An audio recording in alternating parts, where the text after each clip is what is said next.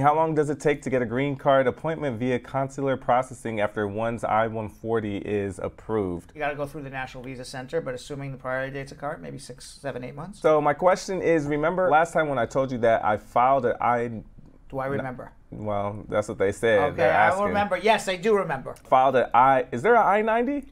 The I-90 to replace the green card, yes. Okay, so I-90, okay. I already did my fingerprints. So now the question is, can I go and get a stamp on my passport now to travel, or go to make an appointment? Go get a stamp to travel. Go get a stamp to travel. Okay. When you do your fingerprints, they should stamp your passport, actually. Okay. So everybody gets their passport stamped when you do the fingerprints. Awesome. All right, Brandon White saying my I-130 hasn't been approved. The letter said that they'll get back to me within 30 days. After 30 days is up, how long will a visa be available? So my dad filed for me. He's a U.S. citizen living in Jamaica. My dad got the letter December 5th, 2019.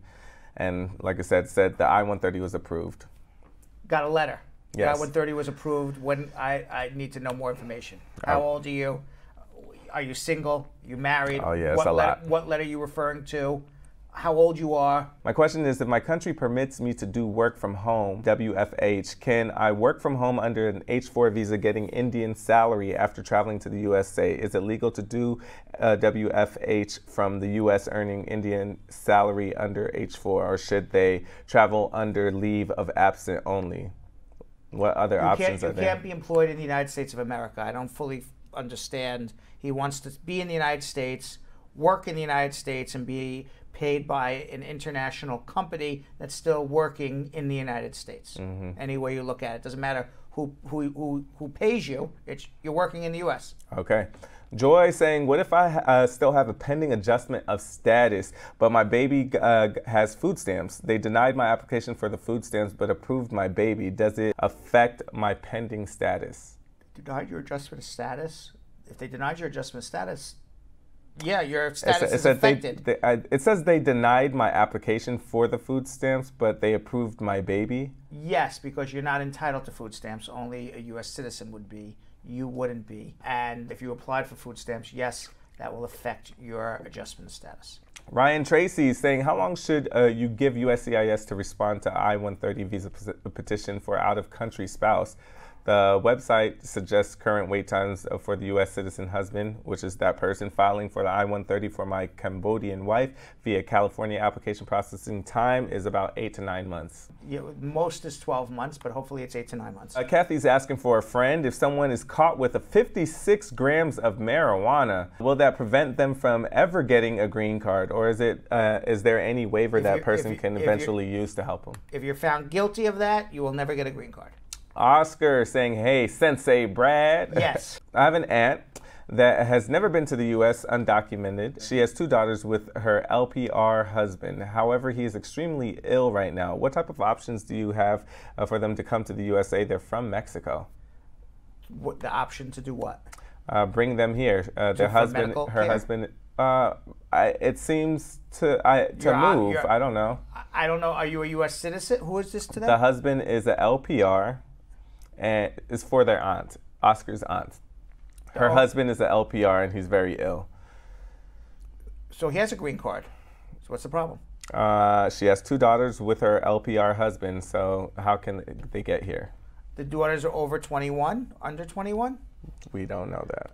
All I can tell you is paint the fence and give me more information. Okay. Angie Love saying, I'm so thrilled and super excited to hear Brad talk about the Orange Man and help people with immigration questions. Thank you. So that's the statement. Basically, you've just described the entire show. Yes. Brad says hello to me. He talks about an Orange Man and then helps people with immigration. There you go. And then he says goodbye. Yes. That's basically, if anyone needed to describe the show, I think you've basically succinctly said it. Thank you, Angie Love. Right. All right. Tootie saying, what is the poverty level for a single individual to sponsor an applicant? The person who wants to sponsor my husband according to the guidelines, but email from embassy says they don't. If you remember, I said it's a two-step process now. One is you got to be 125% above the poverty level, and then number 2 is you got to do that positive-negative balancing act. All right. Earl saying, my question is there still renewal of EAD card, and how long does it take to file? 6 months for the application of your current EAD card. You do it 4 months beforehand. You're allowed 180 days beyond the expiration of your work permit to work legally if you have a pending work permit renewal. Can USCIS website give you wrong information on your AOS?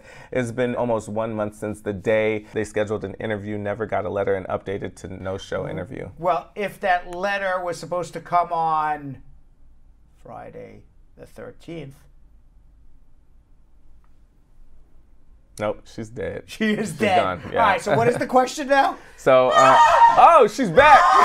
Whoa, oh, she's making up. She's making up for lost time. they took the gag out of her mouth. Right. That means that this is good for her. She got the gag out. She's maybe escaping from Jason. So can USCIS website give you a wrong information on AOS? It's been almost 1 month since the day the scheduled the website gives wrong information all the time. Can I have my documents right in front of me during the citizenship interview to help them remember stuff? And by the way, Oscar Cruz says, "Hi, Sensei. I just want to get back. My aunt's husband is extremely ill, dying. His daughters are under 21. The answer is yes, they should be able to come here. Let him file for the children or they're following to join, but we can certainly help. And obviously, we don't want anyone to pass away, and let's get this done fast." So you can actually have your documents in front of you to help you remember stuff during the citizenship interview? 1 second, those are two different things. You can't have a cheat sheet in front of you. That's what I'm saying. Okay, so when someone says documents, to me, it's like, can I have my green card in front of me? No, to help me remember stuff. No, you can't have a cheat sheet in front of you. No. Like, what? You could do that? No. I'm about to say, that's a new rule. I didn't know about that. No, well, the documents to me means but then I also said to help me remember stuff. To help me remember when I got my green card, to help me remember. Oh, okay, that you can't. Yes, but do you need that for your citizenship interview? Yeah, if they ask you when did you get your green card, I mean, look, I don't remember. Okay, but not like how many? Right. How many? No, it's not like I have a history book in front of me. Okay, no, yeah.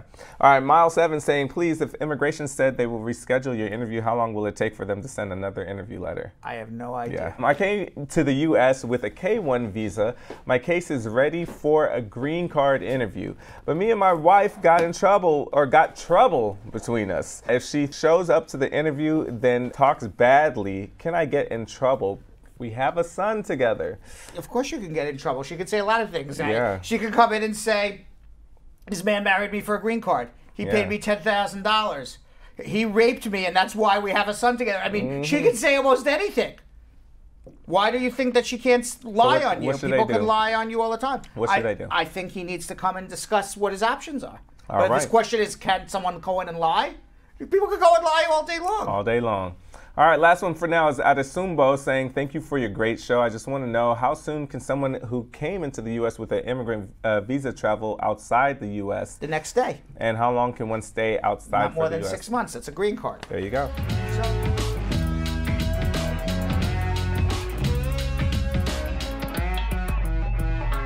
Thanks for watching. For more Brad Show Live, like and subscribe to our YouTube channel.